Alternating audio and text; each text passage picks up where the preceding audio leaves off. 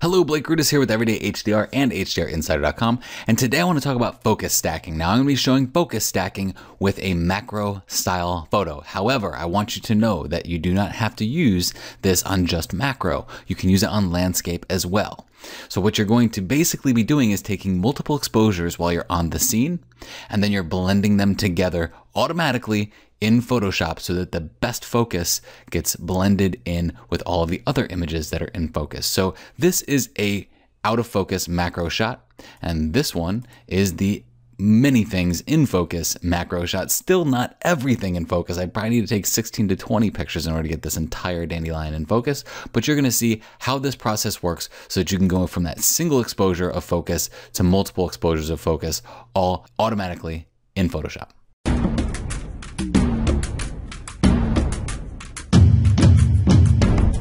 Okay, so focus stacking can be used for many things. One of the things that I typically use it for is macro photography because I take multiple images of the same still object.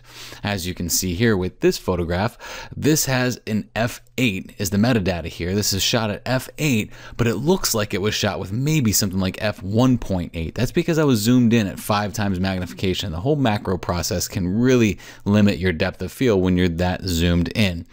Another instance where you could use this is in landscape photography. Let's say you're at f8 and you take a picture of your foreground, but you've got a really wide landscape to shoot.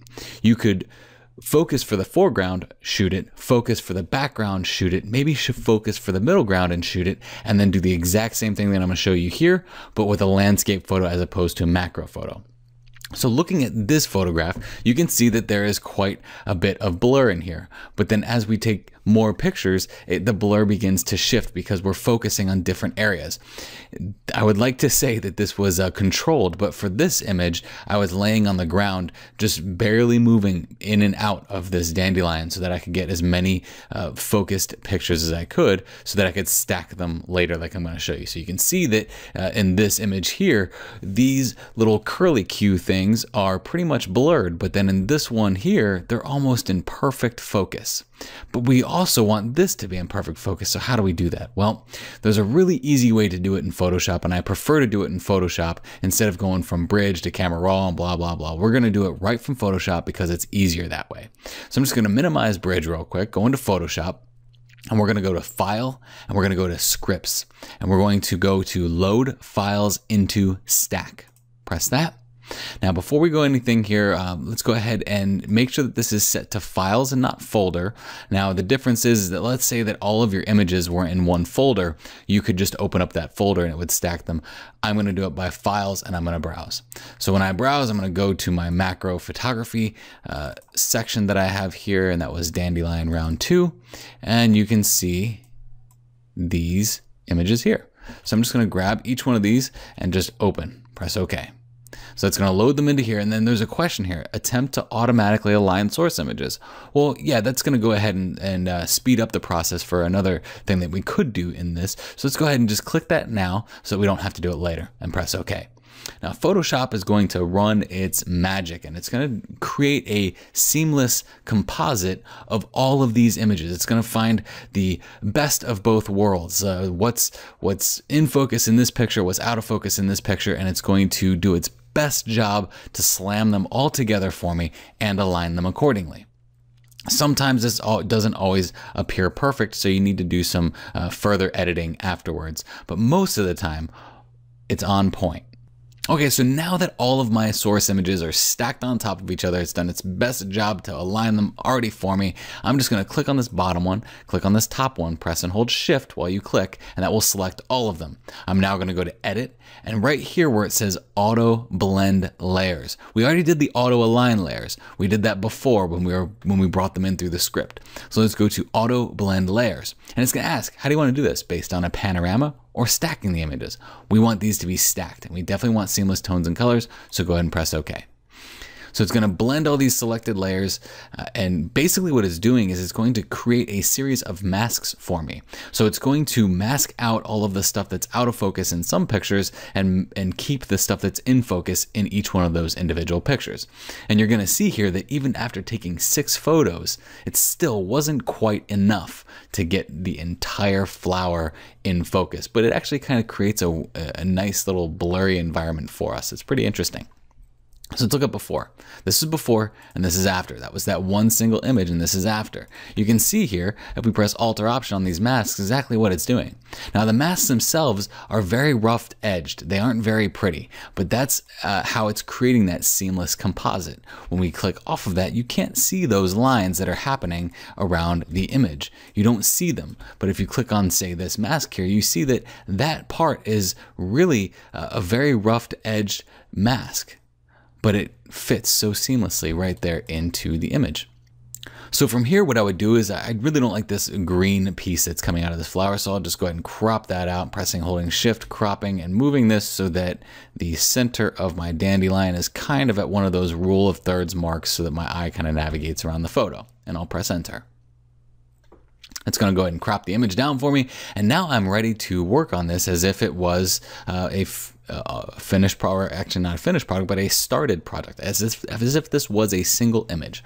So what I would typically do here is grab all of these and press Control G to make them a group. And then I'll press Control J to duplicate that group.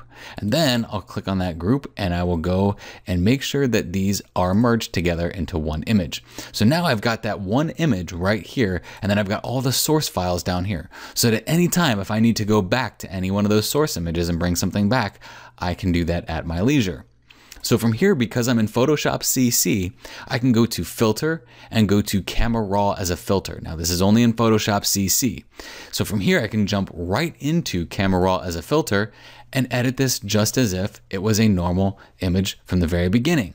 Now, if you don't have Photoshop CC and you have a previous version of Photoshop, what you can do is save this as something like a 16-bit TIFF.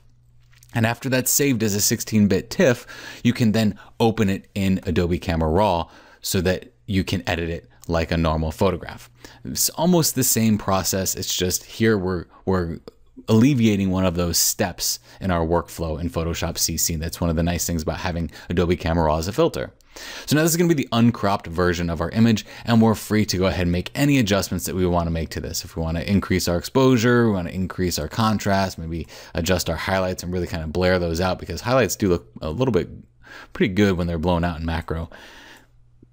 And then if we wanted to increase the clarity, we could, to kind of get some of those detailed areas pretty nice and detailed. Now, one of the things I will tell you about macro photography in particular is that it is very dusty. If you have dust on your sensor, it's really going to show in your images. And you can see here that when I go to the blemish tool here, the spot removal tool, and I click on the visualize spots, that will kind of show me all of the areas in my photo that have dusty artifacts on them. So this is where I would clean all of that stuff up, and then I would just go ahead and make sure I don't have any noise, maybe adjust my noise and press OK.